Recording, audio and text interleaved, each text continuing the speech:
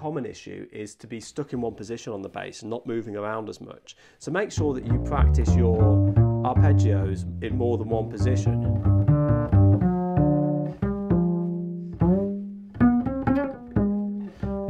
You really want to be able to play this G minor arpeggio in a lot of different places. F dominant 7.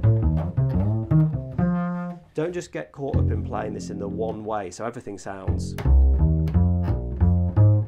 you know, always kind of based in half position and moving up. Become fluent with the instrument and try and practice it all the way up into thumb position, and that will really make your lines sound more melodic.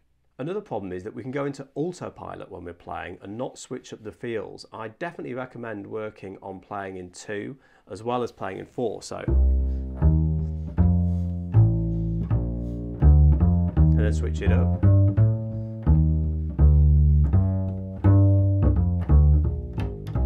Back into 4.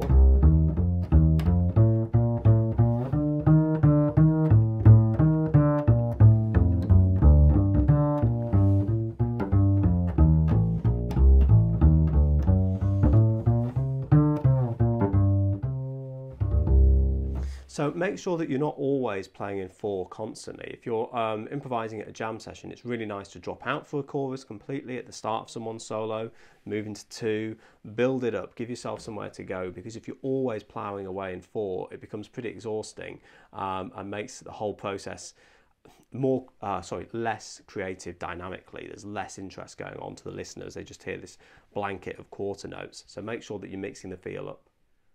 Along a similar lines to the last point is also try to double up the note. So then mix it up, double.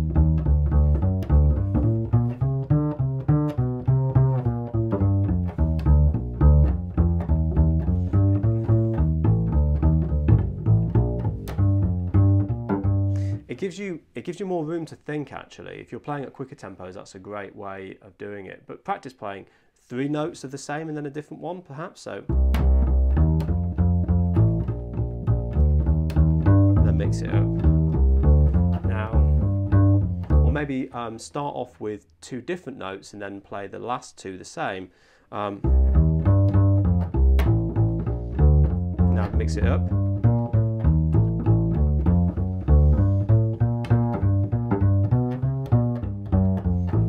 To a different style. So you've basically got to do as many, you know, move through the process in as many ways as possible, and that will mean repeating notes, and a lot of people miss that out whilst they're working through these chord changes.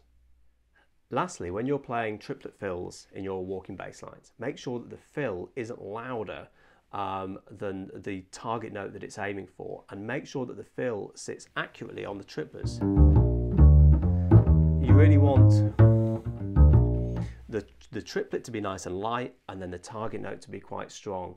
And listen back to your playing and really kind of click along with it on the 2 and 4 and think, when you add the fills, does it add to the line or does it detract from it? And I found it really hard to add these in a way that's really musical and doesn't distract. So just be careful, because we all have a temptation to add in too many fills, and sometimes they can detract from your line rather than add to it. And the best way to find out if that's a problem for you is to listen back to a recording.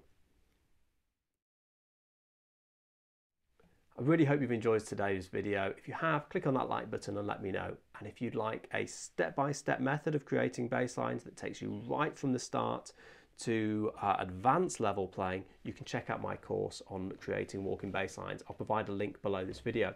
Keep practicing hard, and I'll see you in the next lesson.